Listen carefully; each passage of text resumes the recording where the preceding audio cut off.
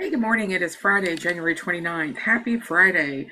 And what a shocker overnight as the Bank of Japan actually sent interest rates below zero. So they had a zero interest rate and they moved it to minus 0.1%.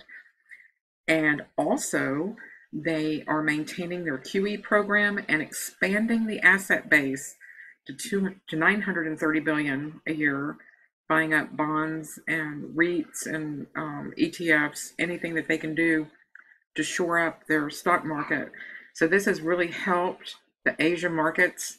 And Draghi is going to be in a pickle now, trying to figure out he's actually going to have to do something instead of just jawboning the market. So here was the rate drop, what it did to the yen. Just a huge move, and that occurred all in a 2-minute span right here. 2 minutes from 21.38 to 21.39 over a $2,000 move. So it pays to be at your terminal at all times, but I mean, who knows when these things are going to happen. So we've retraced up. How much did we retrace up? It looks like a lot. Yeah, 70%. So it looks like we'll probably just range inside of here. I don't know how much, if at all, it'll explore outside this area today, but I'll definitely have my eye on this when the US market opens. But more importantly, it is what has happened to our US markets that is interesting to me, and seeing the pop that we're going to get following the Asia market lift, which I suspect could happen. Right now, we were in a range and we're breaking the range coming into the US Open. Our gap run is way down here at 1881, above the 61.8, but right below the yesterday VWAP and the yesterday halfback. So the yesterday point of control, though, is above the halfback, and that could act as a circuit breaker. So we'll just keep our eye on this level, this 38.2 level, and see if we get price to bounce at here and go back up, or what is going to happen to price. So I've got a 60-minute chart I want to show you as soon as my platform unfreezes. There it goes.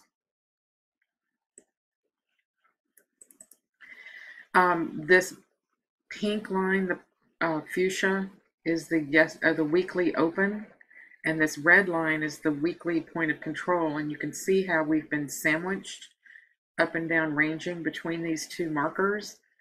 So here's the river of gold, and the blue is the weekly river of gold and the weekly VWAP. So I would like to see price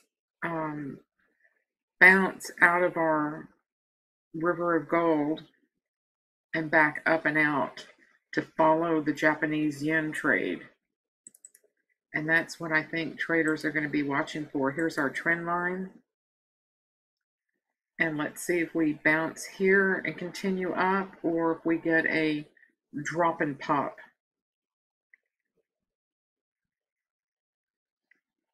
Okay, so we've got a little bit to watch out for. And so I'll be monitoring this, looking for opportunities to get a long position on, and hope to see an opening drive that will be positive. Right now, the weekly daily 60-15 just went, the 60-15 just went negative. It had been in the green. So that was that breakout of our rectangle, sending this back into the red. So it's going to be a counter trend trade when we get down here. But I'm trading off the juice off of that Japanese yen trade. So I'm going to give myself a permissive to take a counter trend trade against the strategy before waiting for this to turn around into positive territory. I will wait for a white candle and get my 8 slope going back in the right direction before taking the trade. So here are my turns, which I will be watching, and I will wait for a white candle and a green signal before getting in. I won't be guessing at a level to take a trade before a candle prints. Ordinarily, I like to put a higher time frame requirement on that white candle because even though I'm not getting an exact top or bottom, I'm getting in when the market has turned around and it's giving me an opportunity for a trade. So that's probably what I'll keep doing. And the stop when you do that is behind that pivot low.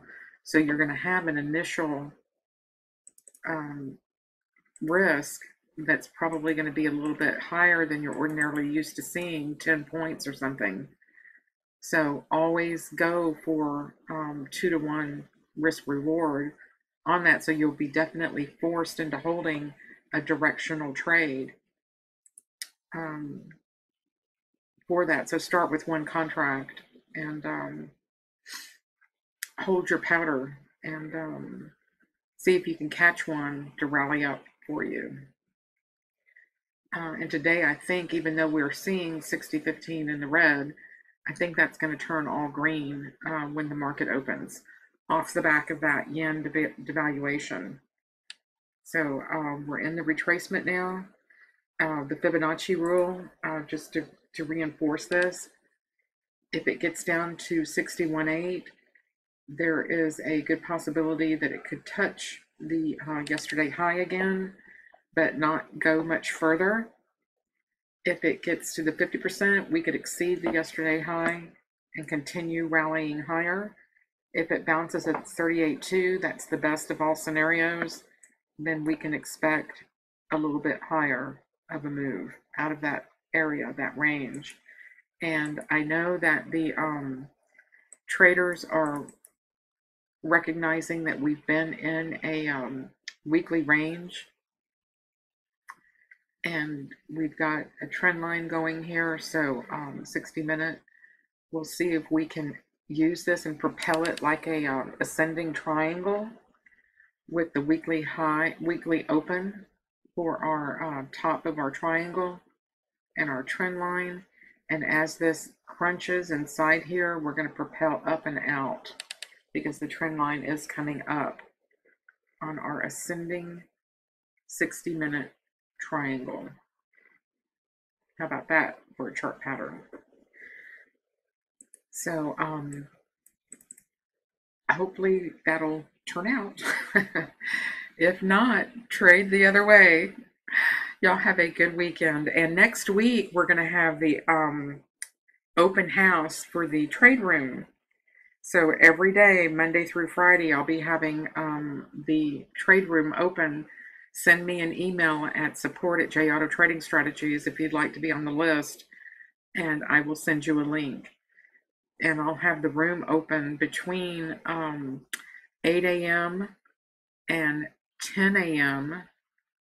or 10:30, 8 and 10:30 a.m. Monday through Friday. Thank you so much. Bye-bye.